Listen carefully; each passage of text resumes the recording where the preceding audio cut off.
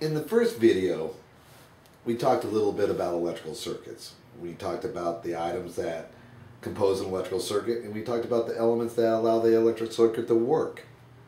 So if you're wondering what we're looking at now, it's kind of a primitive illustration or diagram of the MADAS 125 electric starter circuit. Nevertheless, it is fairly precise. This is kind of exactly what the wiring schematic shows. But let me give you a little bit of a detour so you can kind of get an understanding of what this whole wiring mess is. Hidden behind my multimeter here is the power source itself, which is our battery. We have our ground side, we have our power side, our positive side. We have our connecting leads going through two switches. The first switch is going to be our clutch switch. If you ever look underneath the perch of your clutch, you're going to see a small little switch with a wire coming in and a wire going out. It's a safety switch, so it doesn't allow you to start the bike in gear, or you have to have the clutch in order to start the bike. From there, the path goes to a push button switch that's going to be on the right side cluster, and that's usually what you push to actually engage the starter. From there, it goes to a starter solenoid, which the starter solenoid, and all that really is just a big fat switch. And what's happening internally inside the actual starter is connecting these two posts together. So when these two posts connect together, the bike will crank over. The other side is going to be our power side, and that too goes through another switch, which is going to be our key ignition switch. So as we turn on our key, we're allowing power to get to the solenoid. So now our path is complete. It always starts at the source and ends at the source, and it follows through some switches, and it gets to the component, and then we have our power that continues all the way back to the source again. Now, when you go to start up your MADAS, you got to do a lot of work. I mean, you got to turn on your ignition switch, the key switch. You have to pull on the clutch, and if everything's working correctly, you push in your starter button, and the bike cranks over.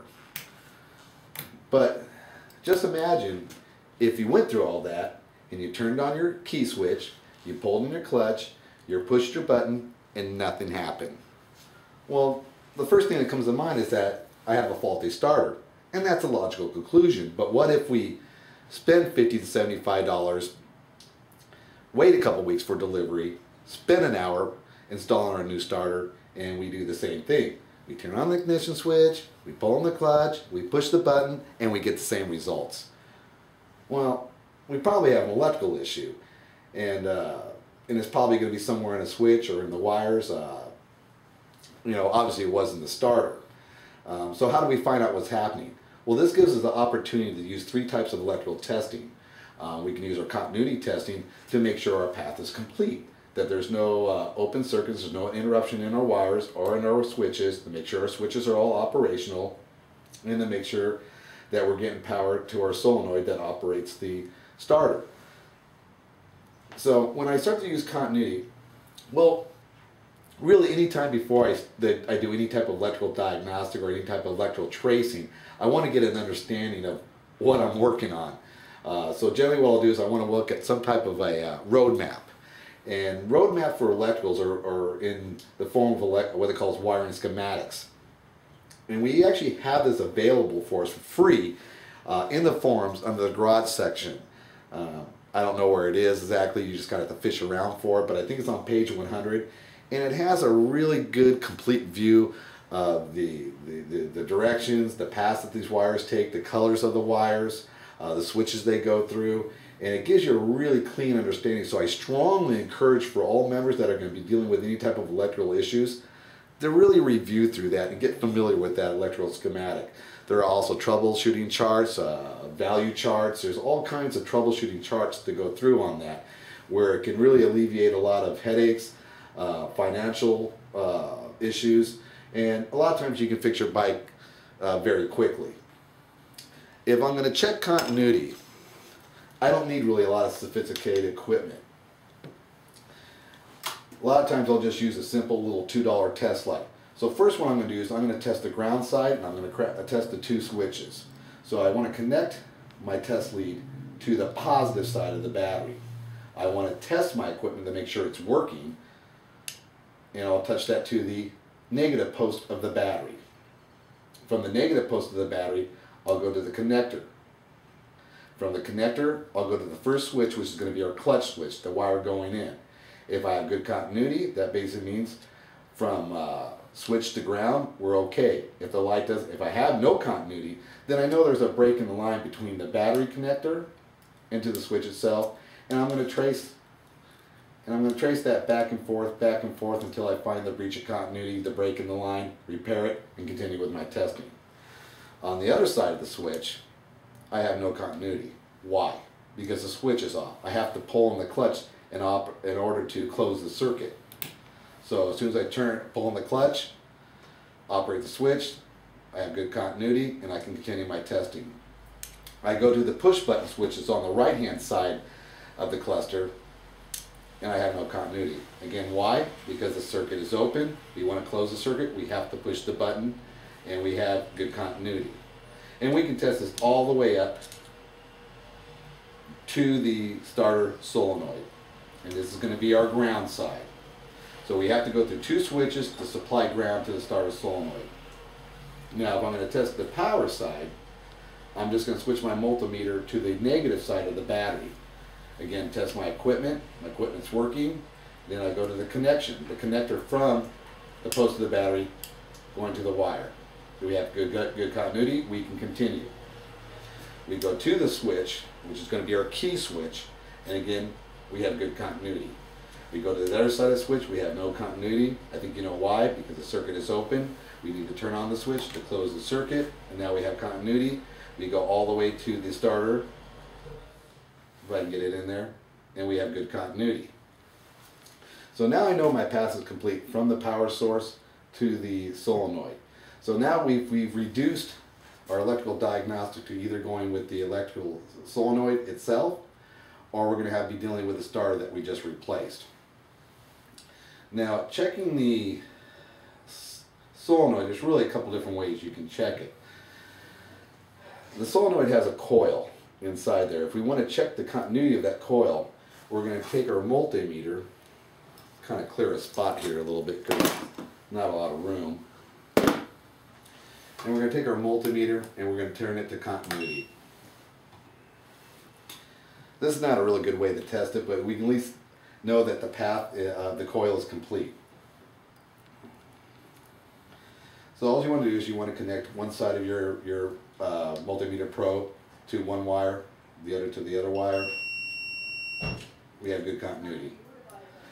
Now, if you really want to test that correctly, there's always some type of value assigned to your solenoid. Again, I don't know what that value is, but we're going to change our multimeter to ohms. We do the same thing. Take one probe of your multimeter to one of the wires going in, the other to the other wire going in, and then we watch our multimeter. Okay, so we're about 4.7 ohms, 4.8 ohms. The parameter is probably about 5 ohms, so 4.7, 4.8, that's going to probably be about good. So we know our coil is sound. We'll go ahead and connect our circuit up. The next testing, what I would probably do, if all this is working correctly and my starter's still not working, I probably want to do what they call volt drop testing. This is basically trying to find out to make sure the potential, the power source, all my potential from the battery is getting to my component. There's a couple different ways to test it, but when I'm testing starters, well, you know, when I'm testing like lights, there's usually some type of allowance. You know, if I'm running like 12.5 volts, if I'm checking a light, you know, I think somewhere around a half volt allowance is okay. But when I'm checking a starter, something that's requiring like a lot of current, a lot of energy to run through it, I believe they give you an allowance of like a full volt. So we want to get some type of a baseline, and we want to turn our system to DC volts. We're checking our power source and we're at 12.65 volts. We're in pretty good shape there. What I would do is I would take one of the leads from my multimeter, and again we're on DC volts, and I go directly from the post of the battery directly to the post, the power post of the solenoid. Now remember, this post I'm touching here, it has the direct current, the direct wire going from the positive battery to the solenoid. Now for this to operate, we're going to be at 0 volts right now because we have no current flowing. So in order for this to operate, we have to pull in the clutch, turn on the ignition switch, and push the starter button. And right now we're running about 190 millivolts. So millivolts is nothing. That basically means that we're getting good power. There's no interruption. We're getting good power to the solenoid itself. But for an example, say if we were climbing up on our chart, we were getting up to like 3 or 4 or 5 volts. Well, we got a problem, and a lot of people would probably think that, hey, you know, I got a bad cable. And again, that's a logical conclusion, but again, we have to break it down. So from there, if I'm raising up the 3 or 4 or 5 volts on my multimeter, I'm going to go from the post to my connector, and I'm going to do the exact same thing again. And right now I'm dropping 47 millivolts, nothing. That's pretty good. If I was climbing up there 3 or 4, 5, 6 volts, then I probably have a bad connection between my connector and the battery post itself, whether it be corrosion, maybe a loose connection, maybe dirt. It would need some type of attention. Clean it, retighten it, retest it. But say if we're looking good, we basically go from our battery connector to the wire, retest again. And if we're climbing up on the volts, then we have a problem between the connector and the wire going to the connector. And we do that all the way to the post itself, and the connector to the post to the wire. If everything's working good, we do the same thing from this post to the actual post of the starter and do the exact same thing. This is how you can quickly identify if you have an issue, instead of replacing an expensive starter, waiting a long time, and spending a lot of time working on something that's not going to correct your issue. Always try not to condemn the component until you've done the proper testing.